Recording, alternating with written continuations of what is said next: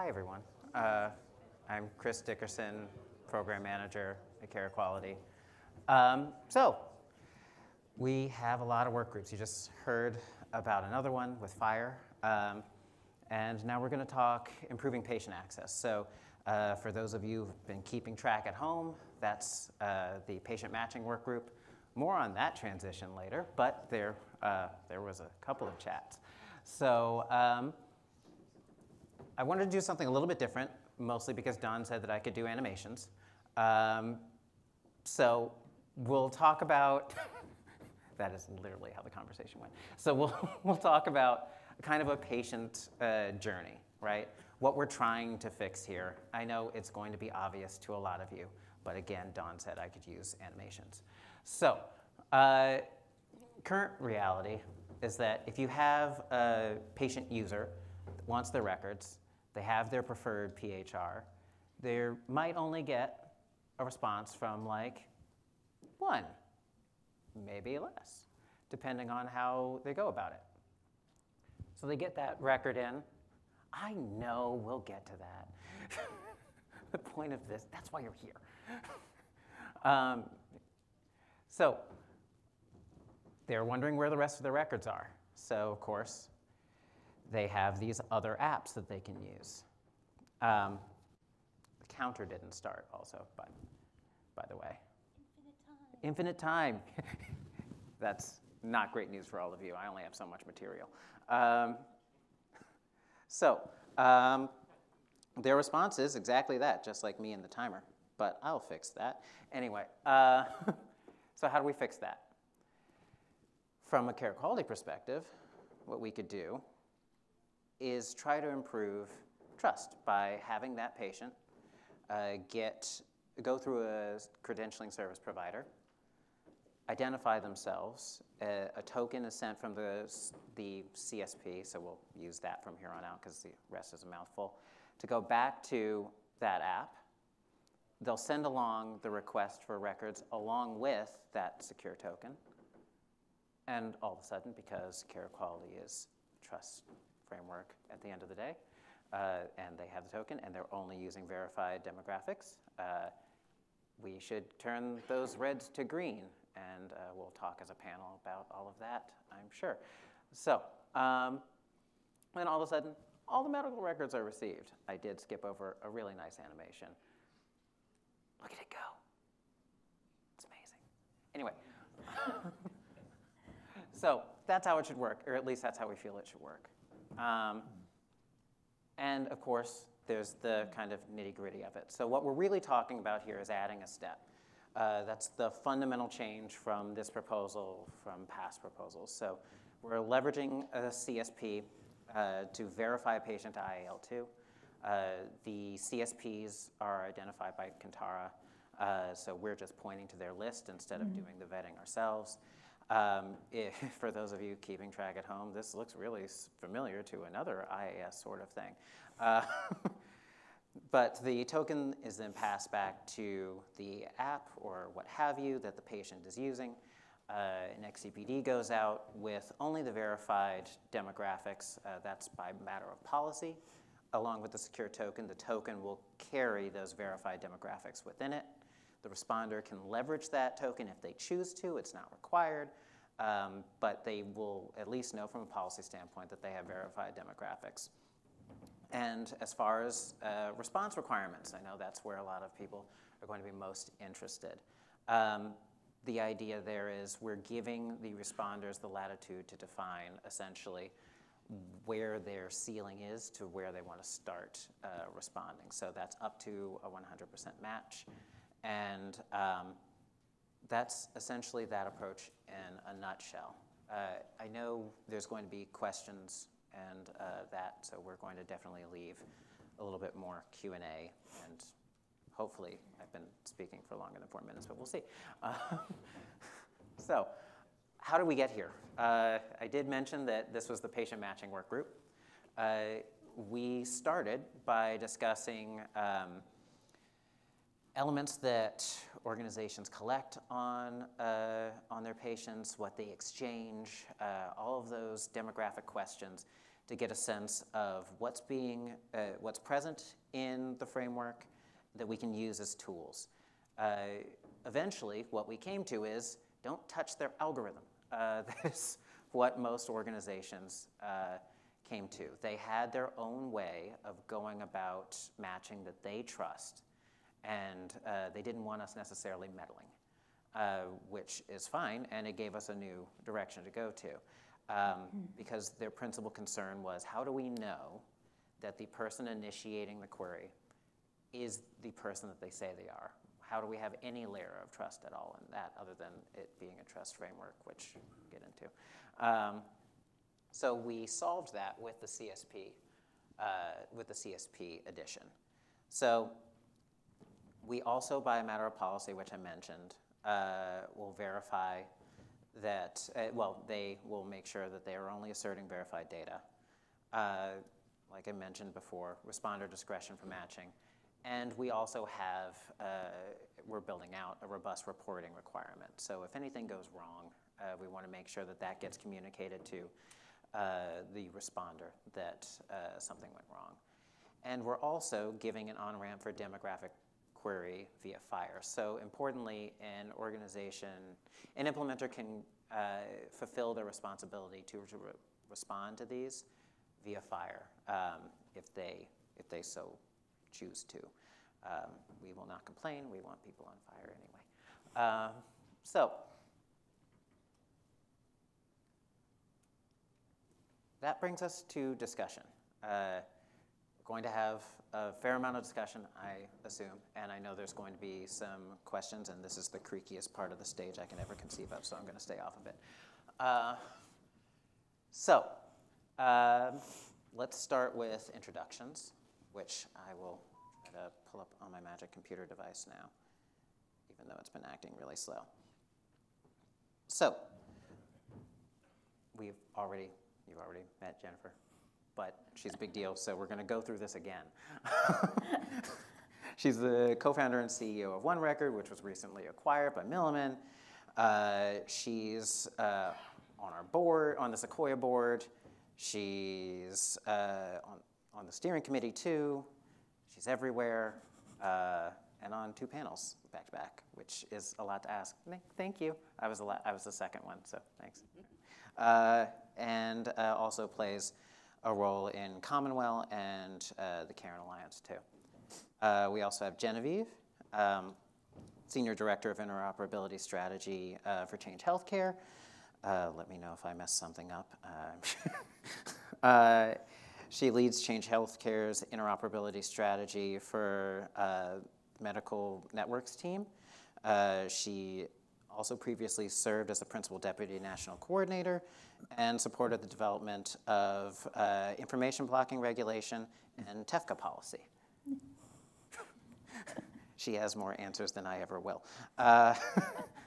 Then Paul, you've had various roles in the past, including former Vice President of Strategy and Business Development for Philips Interoperability Solutions, former CIO for New York eHealth Collaborative, and you now serve as the Executive Director of Commonwealth. So again, people that know a lot more than I do. So the idea here is we're just going to have a chat, and then we'll open it up for Q&A. Sound good? Sounds cool. Kind of what we talked about. I don't want to Do you want me to kick it off? Yes. Okay, great. Jump right in. Okay, so I'm not going to. This is where I sit and eat. We're going to stalk first. people, I'm just going to give you a high-level overview. Right now, consumers cannot query Carequality under patient access, individual access services, patient requests, whatever you want to call it, in the document-based query exchange, IG. Everything is kind of being shoved over to the FHIR world, which is like, hey, you want to participate in Carequality and you're a patient? Great, you can do FHIR. But what you just heard me say on the past panel is no one's live on FHIR in Carequality. So problem number 1. Problem number 2 is the problem that exists outside Carequality, which is in order for me to get all my records in one place, I have to authenticate against so many different FHIR servers. So I'm going to auth against 10 different FHIR servers to aggregate all my records. That's the problem. What we're looking for is a solution for me to be able to query Carequality and access the records from across the ecosystem, which is really what they're calling for in TEFCA too. The two main purposes of use are treatment and patient access. So what the work groups are trying to do is figure out, well, how do we allow consumers to query under request, and how do we authenticate who they are? Is it an OAuth 2 workflow, which uses an existing set of credentials, or is it using demographics after they've gone through an IAL2 workflow, which is a remote identity proofing event with vendors like Clear, LexisNexis, ID.me, Experian, TransUnion, Persona, blah, blah, blah, blah, blah, blah. So we're at the point where it's like, we cannot say no to patients anymore because we have Cures Act in place, we have information blocking in place, and we have TEFCA, which has clearly named the first two use cases, and then we'll have further down the line. So we're here to talk about what does patient access look like in Carequality. This is my 4th year doing this panel. Oh, gosh. I didn't personally put her through that. I feel your Not pain. each time, at least. Yeah. It's a good summary. The only thing I will say, it's not that patient access isn't allowed by the documents. Yeah. It's just that a lot of people don't, or a lot of endpoints don't respond to it. A lot or all? Well, we do, and we even do in It's small. Carequality. It's really small. Yeah. You only have 1,100 students responding, so it's not I that. was going to hide behind the chair, but that That's good. got in my way. That was impressive. Gosh. So The Welcome recovery back. is the important part. Continue. So like in common law, we adopted patient access about 2016, and adopting is, an interesting term. So we wrote up a thing and said, all endpoints will be opted in unless they decide to opt out. And maybe we made the opt out a little too easy. So we have about 5% of our population that responds, about 4 point something. Now it's actually a relatively big number. If you went to someone and said, can I get 1,200 sites that respond to patient access, be like, you're the biggest in the country. But they're scattered all over the place. So the likelihood of one individual patient getting a critical mass of their stuff from their community is very small, even though we have a lot of data points because we don't have a regional focus. It's everywhere. So we have a lot of endpoints, but probably not in effect doing as much as anywhere near we wanted to do. So we've been trying to move this ball, and the Carequality proposed solutions with a slight modification that Genevieve and I will maybe argue later better with adult beverages. But for now, is very similar to what we've been trying to do. I will say, I've been doing since 2016, I will say that clearly even that hasn't fully worked. So we need a little bit more. And we can't be blind to the fact that there is an asymmetric risk problem when we give data to patients versus giving it in a TPO context. But the reality is in Carequality, we really just give the T. Even the P and O is hard. So when you go, if we can't even do that to covered entities at scale, it's not surprising that we're having some challenges with individual access services, which is now, well, I'll start calling it because TEFCA likes to call it that, as opposed to patient access. But it is important, like that what we're getting at here is the finding of all your data. Every human has a moment where they're gonna need to get all their data and they're gonna find out they don't have it. And so if you go on the Twitterverse and see people argue on this, that you'll see these people get really passionate. Well, everybody should just make sure they get all their FHIR credentials and blah, blah, blah, blah, blah. The reality is a lot of things you do in life you don't think about until you really need it, right? I don't necessarily track all of my financial stuff until I need a loan for my house. Now all of a sudden I'm like, oh, I better find all this stuff to get the best rate possible. My credit score isn't, I shouldn't be a 650, I'm supposed to be a 780, 820, what the heck's going on? And now you're cleaning up all your Equifax and trying to figure this stuff out.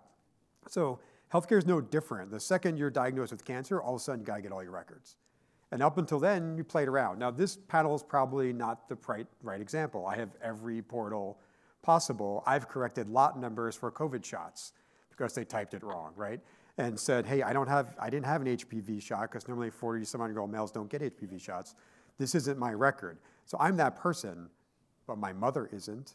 Now, there was my dad when he got diagnosed with cancer. So the RLS, or the record location, and the broad-based Carequality approach of, we need to make it easier, right? It's too hard right now, even under FHIR workflow. I think FHIR workflow is good, but we should be doing better, a lot better. And my personal example where I was totally failed is I moved to Georgia from Maryland, and I had a doctor who would not see me without my previous doctor's records at all, because it was a specialist. And I had never gotten portal access from that previous provider, and I didn't really care about it at the time because I didn't need it. But I wasn't gonna get it living in Georgia and like having them in Maryland. So I literally had to do the old school fax and get my records sent. So definitively, I think like you all know where I stand on this because I obviously proposed it as part of TEFCA, is like the broadcast ability to find my data no matter where it sits is highly important, especially since COVID, because a large portion of our population moved during COVID to different places. So your healthcare data is significantly more scattered now than when it was. So A lot of HIM departments shut down. I mean, that was, you had a volume blip, right? We're even seeing like a new trend. So we could just blame Dave Castle and Jidden for the reason why I'm on the stage. It's because I came to them and they were like, Raise your hey, hand. Hi, Dave. We support patient access. So I was like, great, we will invest in all this IHE plumbing, very expensive, very time consuming, and we'll query, and then nothing comes back. And they're like, cool, fire's taking off, we'll try this. When we first built OneRecord, we really wanted it to be like, you come in, you put in your demographics, and you search, and all your records come back, like pure magic. Right now, we deprioritize that kind of document-based query workflow, and we push the users through, here are all the facilities, and okay, you auth once, okay, now auth again, auth again, auth again. It's asking the users to take a lot of steps, that's a lot of clicks, but now we're even seeing, what's annoying to me, is the migration from one vendor to another. So even though maybe the user had authed at one facility that was on EHR vendor number 1, but now it's migrated over to EHR vendor number 2, like there's just this whole big movement. And it would just be so much more, it would reduce the friction if we could just query the same as the treatment use case, which also creates an issue, and I'm gonna say this and then we can talk about other things, is my personal belief is the more we don't allow users or patients to query the network under patient access, the more we find new organizations coming in and saying, oh, patient access doesn't work. I'm gonna figure out a workaround, a gray area, and I'm gonna abuse the treatment use case. And this is my biggest pet peeve, and I'm using the stage to spread this, is I keep having people come up to me and be like, look at this app, how did they get the data, but you can't get the data? And I'm like, they're probably querying under treatment when they shouldn't have. And I think that's the biggest issue, is it erodes the trust. We already have a law in place that says consumers have to access their data, and it's not just specified to FHIR, and we need to figure out how to solve this problem, and it starts with authentication, and that's where we're at right now. Yeah.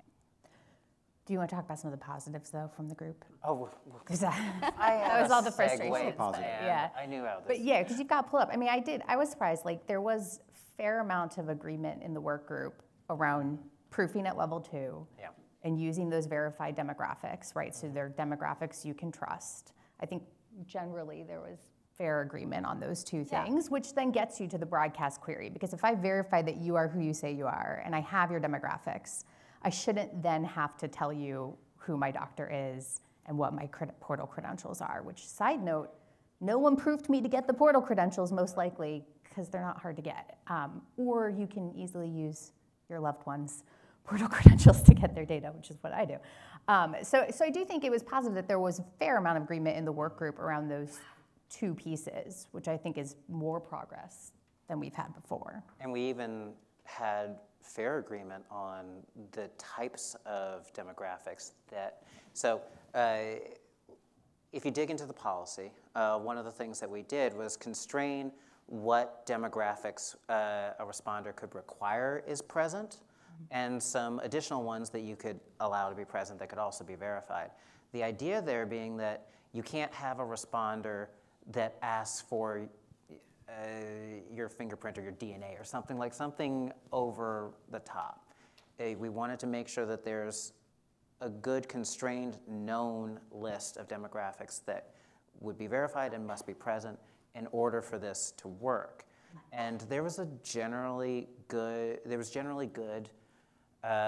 alignment on what those should be and what demographics were present, and that they weren't too much of a reach to ask for in most of these transactions. Yeah, it might be important to, why are we looking for verified demographics? This was added in the work group, just so, I know not everybody in this room participated because we had 20, 30 people on a call, and there's a lot more people here. So proving you are you is one thing, right? So you go through the former NIST level 2, you go through IAL2 now, whatever workflow it is. You're clearly you, great. From there, what demographics are you going to use to do the matching? And the concern was that I can prove you're a Paul Wilder, but What if I just now took the white pages out and started putting any address that a Paul Wilder lived at and just see if I get a hit? And when you think about doing stuff at scale, you can robot that, right? Just get one person identified and then just start putting every address in the country and see what hits you get. And now you've collected a whole bunch of people's data that you shouldn't have. Because the likelihood of a Paul Wilder with the same birth date somewhere in the country in some address, considering we have millions of them, likely to find something. So we said, no, really got to make sure this address belongs to you, that there's a history that this thing, your name, your birth date, and those addresses are attached. So you take their verified demographics from the IL2 process and say, oh, you are you. Oh, and they've also confirmed that you've had a bill sent to you at that address or a driver's license, whatever. I can now say that's a trusted address for you. And when you go to a doctor, you hand them address over the desk. It's a different process. They take your insurance card or they take your driver's license or you type it in. It's much slower. When you do things at scale, you can make millions of transactions and start doing bad things. So that's why it's there. So we're like, why do we care this much? We don't want people war dialing until they find everything wrong. So you take a person, you know who they are, you have their birth date, you have their verified known addresses. This is how we do matching and treatment. We don't have a national identifier. We don't use social security numbers on a regular basis, and most have blocked it in exchange. That's what we use in treatment. It's even more verified than the providers do. What next? What's the next barrier? And there really shouldn't be any. This is where we're at. Yeah, that's where we're at. It's not, can we trust the organization, like the third-party application that wants to join Carequality? Can we trust the identity proofing companies that we mentioned and the certification body, Kintera? No.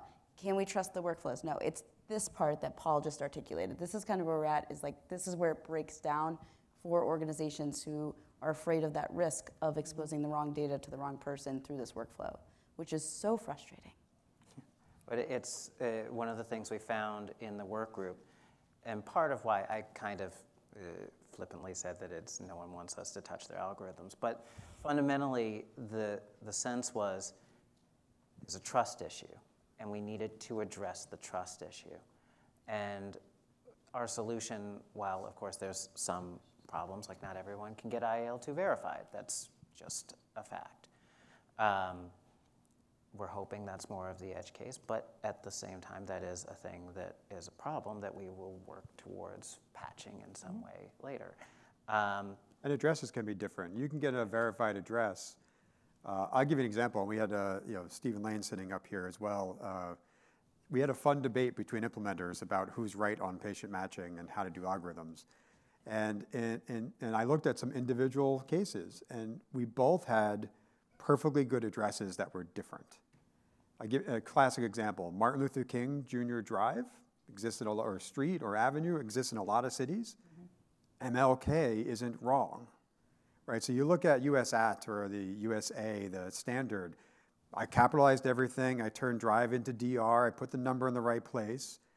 But the provider entered M space L space K, and the identity proofer says Martin Luther King Jr. Drive. Those are not the same to a computer. It doesn't know what to do. You both got a verified address.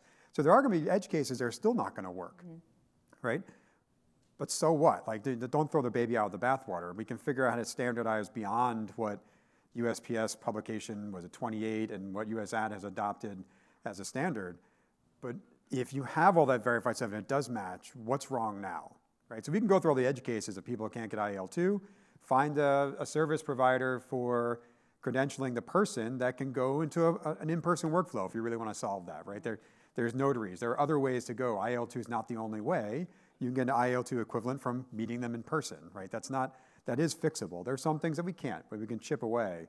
But the base foundation, if it's there, kind of need to move forward and get this moving because it's our job, right? It's what we should be doing. I think it's helpful for folks to know, though, traditional things that are in the algorithm that we did definitively remove from the list were sex and gender, not because we have a problem with those, but because you can't verify those to an IL2 level because of the various state laws. So it's highly variable.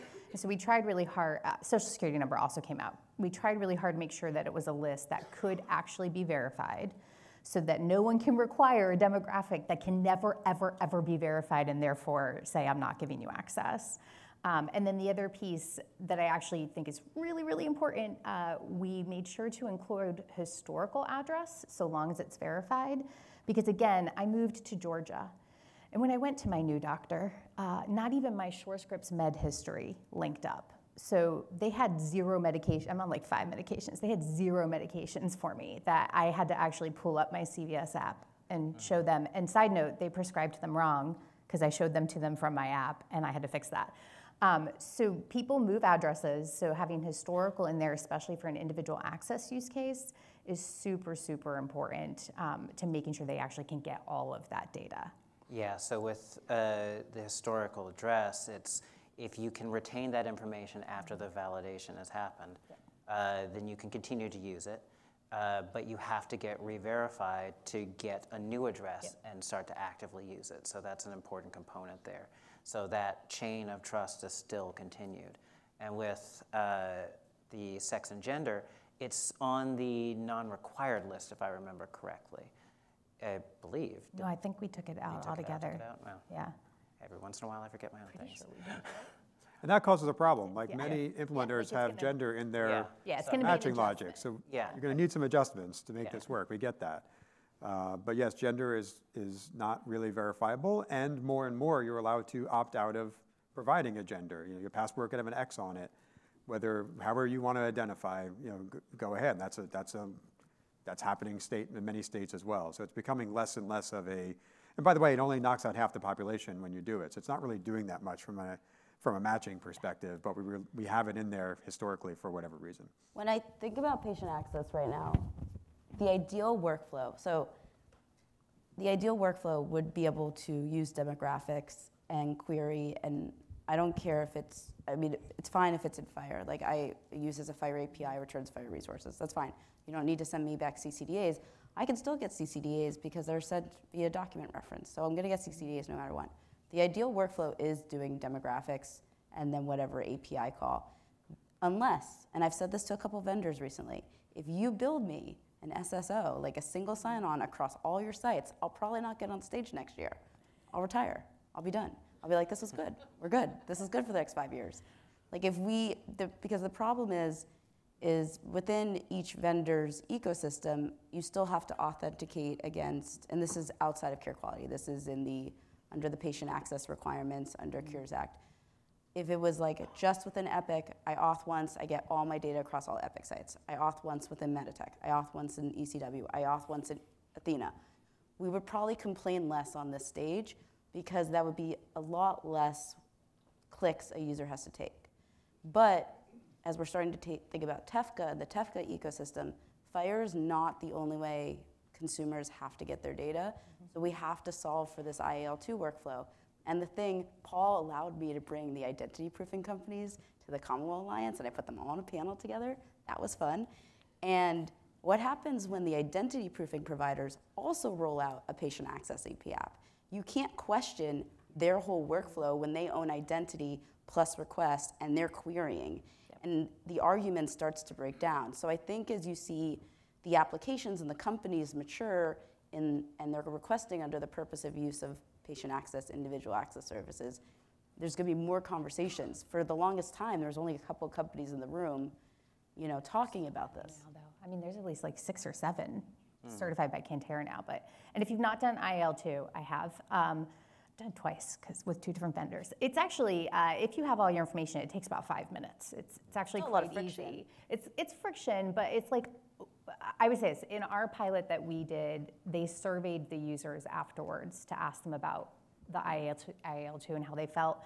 And generally, every single one of them was like, it wasn't that fun, but I felt like my data was secure, so I really didn't mind doing it. And I think we only had 2 people fail out of about 35 that went through, and some of them were just weird things that I wouldn't expect on a larger scale. So generally, like most consumers, I think, understand, especially in this day and age, the security of their data, and they're not like, how dare you ask me for a picture of my driver's license. Yeah. Like, I mean, we do that I feel like you have to do that just to buy tickets somewhere now. I mean, it's invasive and creepy all the time.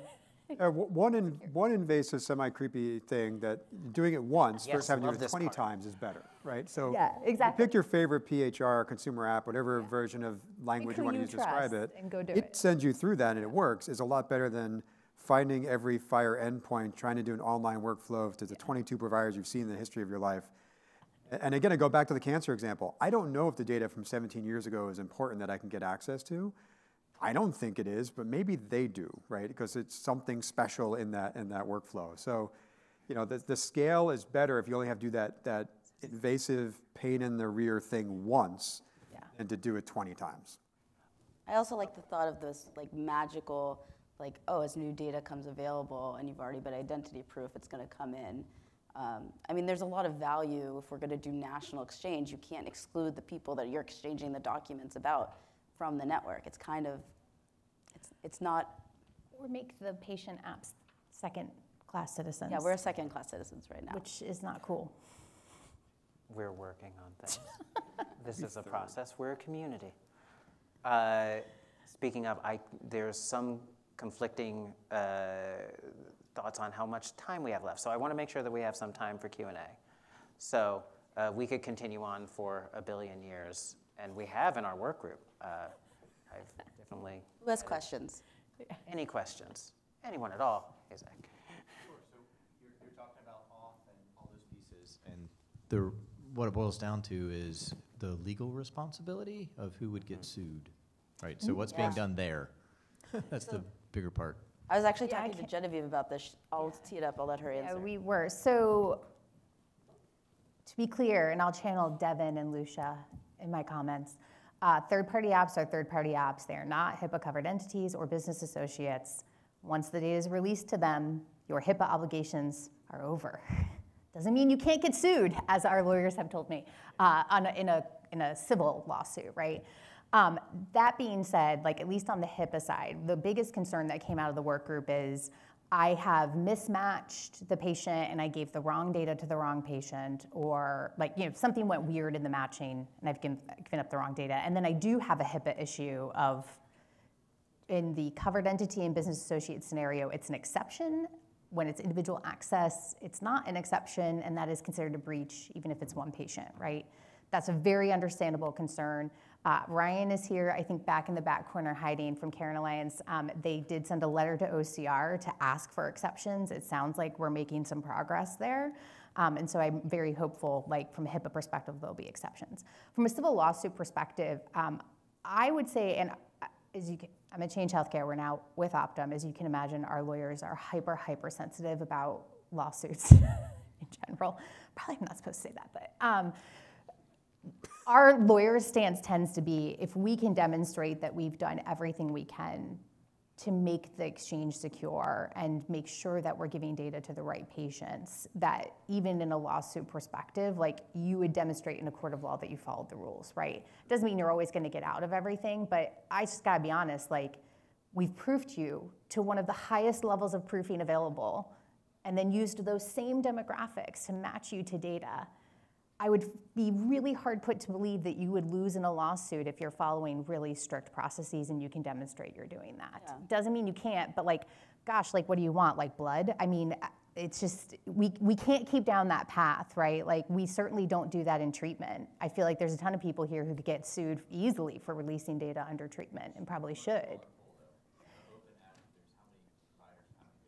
But that's like, here's the other issue though, right? Like every third-party app who signs on to Carequality, and I'm pointing towards Jennifer, but like we're members too, like we go through the same trust agreements, we sign the same contracts. Pay the same money. The entire point of a trust framework is I trust you because we have signed the same legal agreements. And so there might be like civil liabilities, but there are liability provisions within the agreement. So it doesn't mean that you wouldn't share that liability. And also in our terms and conditions, like you can, if we need to do a flow down into our T's and C's for our users, like, hey. But we do that, yeah. Like, there's ways to mitigate. And FTC will come after you if you break that. Yeah. Like they've demonstrated that. So I'm not saying it's not a concern, I just, like it feels a little bit like a straw man with everything we're doing to make sure it's the right patient, honestly. Next question. In the back. Oh. You've been on stage too long. Thank you. So Paul made reference to things that may not be, from what I understood, like go smoothly. And I was curious about in the process of verified attributes. So what if you can't verify something like even take address, like somebody, you're either unhoused or you have a situation where you live on a tribal territories and you can't really verify a particular address in the normal like USPS format, things like that. What do you do? So very simple, obnoxious answer. If we get the 80% to work, I'll start trying to figure that out, right? Because right now it's 5% working, and what's the point of getting down to details if you can't get the bulk that should work under normal circumstances? So IL2 workflows you talked about, so about 6%. I've heard 5 and 20% will fail. Some will have backup in-person workflows. Okay, there's 20% wiped out. Then we probably have 10, 15% they're going to have address issues. It's not going to be perfect, right? But right now we're close to 0. I'll take 75% and then start chipping away at what to fix than to start worrying about the details that will make us go nowhere. Also, in my workflow, I would just default them. Oh, like that didn't work? All right, let's try the OAuth workflow.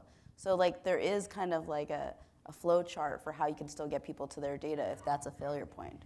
And there are at least one vendor, and I won't name them because that feels like favoritism, but at least one of the vendors does have a fallback like video option so that they can do the proofing like in real time with A fallback in person, actually, if that fails. It's ID.me.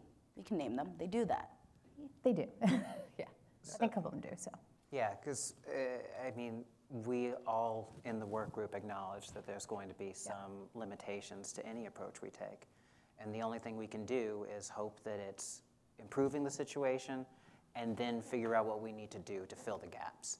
And if that means another work group in the future, if that means iteration, then that's what it means. Oh yeah, I know I'm gonna drag you into it if I bring More work groups, guys. Come on, we gotta move. This is time. It will need refinement. If we get the bulk stuff working at scale, we'll have people interested in refining the next steps. Yeah, I would say the only limitation we were unwilling to, at least I was unwilling to accept in the work group, was defaulting to portal credentials as the starting option versus the broadcast. I feel like we should be past that, 5 years after it was proposed. So I think we are out of time. I don't think we have any more time for questions.